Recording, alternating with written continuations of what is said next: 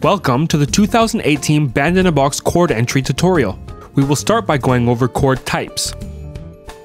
To enter a chord, just type the root, followed by the extension, and hit enter. The easiest example would be a major triad, which can be typed with just the root and no extension. For example, just type C, enter, or F, enter, and this implies major. For a minor triad, just type M as the extension. For example, DM, enter.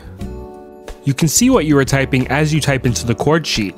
If what you have typed disappears when you press enter, you may have made a mistake when typing it, or it may not be on the list of supported chords.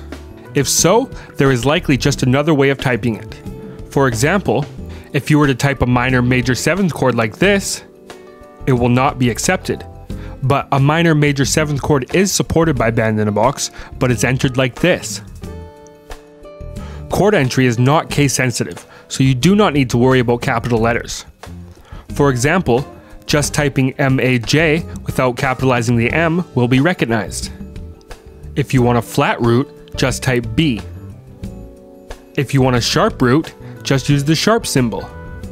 For convenience, you can also just type 3 without holding shift, and Band-in-a-Box will recognize this is a sharp symbol.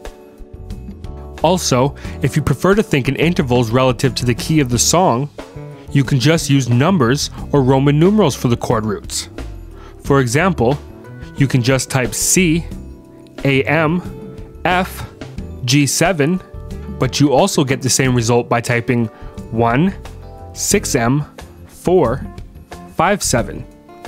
Or in Roman numerals that would be I, VIM, IV, V7. Now let's check out chord rhythms. You can enter up to 4 chords per bar, so 1 chord per beat for styles with the 4/4 time signature. Every time you press enter, Band-in-a-Box will skip forward 2 beats. But if you want to enter more than 2 chords per bar, you will need to use a comma. For example, C enter, F, G enter. That puts chords on beats 1, 3, and 4. If you would like a chord on beat 4 and not beat 3, just type nothing before the comma. For example, G, enter. That places the chord on beat 4 with nothing on beat 3. We can put chords on all 4 beats of the bar like this, or have just 2 chords per bar like this. You can also indicate pushes with the caret symbol. Entering a caret before the root tells Band-in-a-Box to play that chord an 8th note before the beat. If you use 2 carets before the root, then that chord will play a 16th note before the beat. Note that if you are using a swing style, then a single caret will do the same as a double caret. Either will push the chord by a triplet. Another great way to enter chords in Band-in-a-Box is by using the chord builder, which allows you to preview each chord before adding them to the chord sheet.